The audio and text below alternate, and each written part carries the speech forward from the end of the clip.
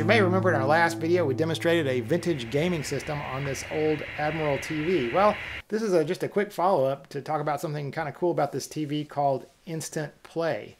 I don't know how old this TV is, but it's probably late 60s, early 70s. What is Instant Play? Well, it is just exactly you just turn on the TV, it's on. Yes, it's just without booting up anything. It's exactly what the name sounds like. Why do we even need a feature like that? Well, it's alien to us today, but back in the 50s and 60s, we had these giant vacuum tubes, which were eventually replaced by transistors.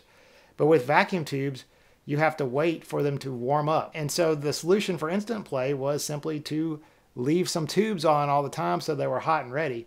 So here's an example of how long it takes just to turn the TV on, just plugging the power outlet into the wall.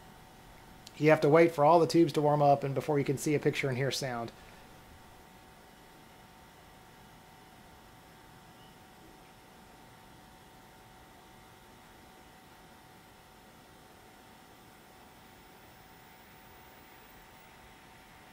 As you can see, that took about 24 seconds, sort of a cold start. Anyway, once it started up, of course, you can tune it. I'll tune to a picture. Some classic Hendrix there.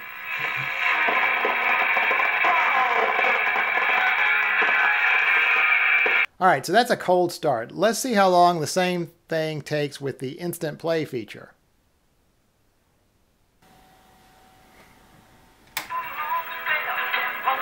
And just like the name says, it's instant.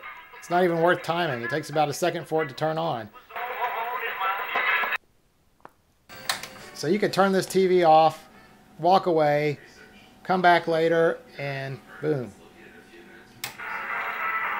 You're ready to go.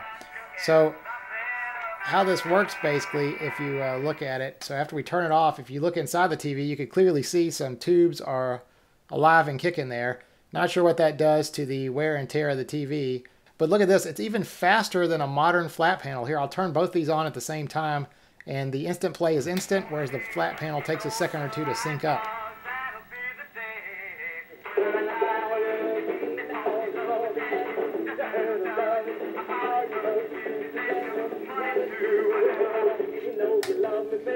I did see Instant Play offered as early as 1967. The ad that looks closest to my model here is this one from 71. The only other notable feature is the sun shield.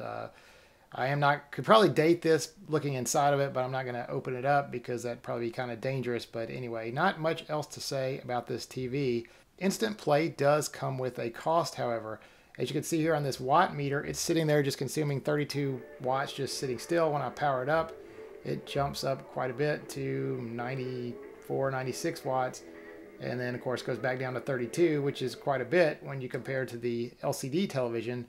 The LCD consumes less than the standby power. It's running at 27 watts. Then when you turn it off, it gradually lowers down until it measures 0 watts on this meter. So I guess it's maybe less than 1 watt. Anyway, that's about all we have to say about Instant Play today. I think it's interesting that this thing still powers up, faster than a flat panel. However, I'd rather have a flat panel.